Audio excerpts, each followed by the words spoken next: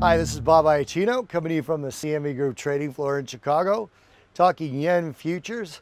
Yen were down 3.5% last week versus the US dollar, with today December yen hitting 89.92 before recovering ever so slightly.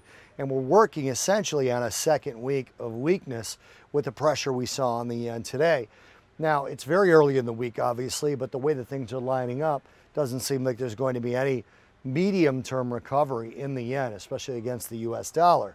When you look at the situation with the global central banks, there's definitely a clear divergence of path for the central banks, specifically between at least the US and the BOJ. Now, possibly the Bank of England as well, possibly the ECB as well, but definitely as we come into a week where we have a US Fed meeting, and that Fed meeting, that FOMC meeting, is expected to produce balance sheet normalization announcement and plans for the way that our Fed, the US Fed, is expected to curb their balance sheet and stop taking maturing securities and buying new securities. The Bank of Japan is on the completely opposite path.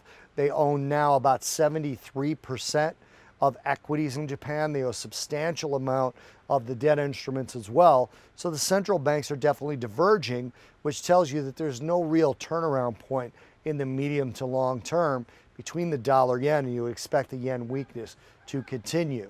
Now, we also had a little bit of a surprise where Shinzo Abe, the Prime Minister of Japan, is talking about a snap election in Japan sometime late this month, early next month. Now, he is most likely trying to capitalize on the bump in popularity that he has had and his party has had. They're up 5 points from the last poll, and there's chaos in the opposition party.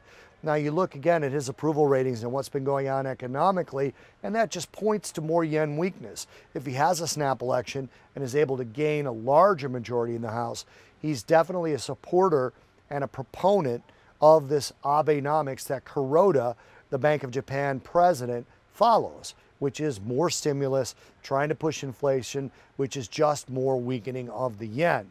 So they continue to purchase things, assets rather, and they continue to be accommodative.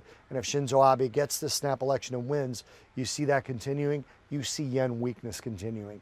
This is Bob Iaccino coming to you from the CME Group trading floor in Chicago, talking yen futures.